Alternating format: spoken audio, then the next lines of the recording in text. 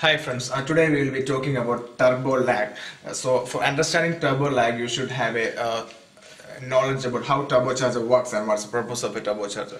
So turbocharger is used in automobile to improve the existing HP produced by the engine. So with this turbocharger we could get about 50% more horsepower to an existing engine. So that's a turbocharger doing. So this is a turbocharger unit and it has a turbine over here. So the exhaust gas coming from the engine powers this turbine actually. That means exhaust gas need to get to a particular velocity so that the turbine need to rotate. So it actually provides the turbocharger unit to work, and the boost of additional power is produced due to that.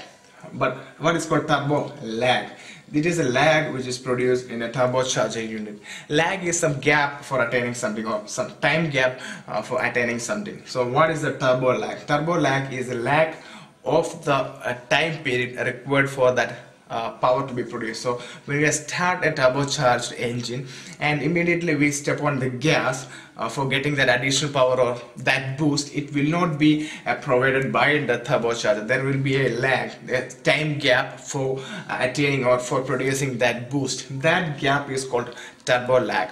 Why the turbo lag is coming? Just because when we start the engine, the exhaust gas will not have that much velocity to make the turbine to rotate as per the specification of a turbocharger.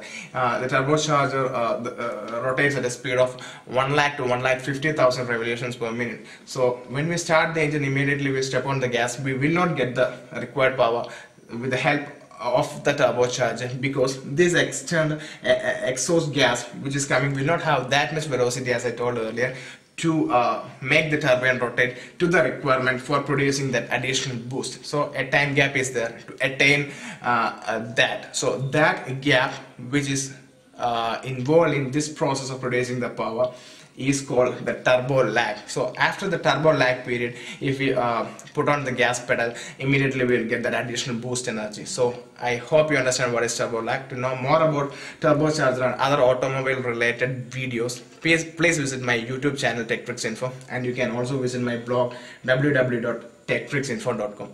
Thank you for listening.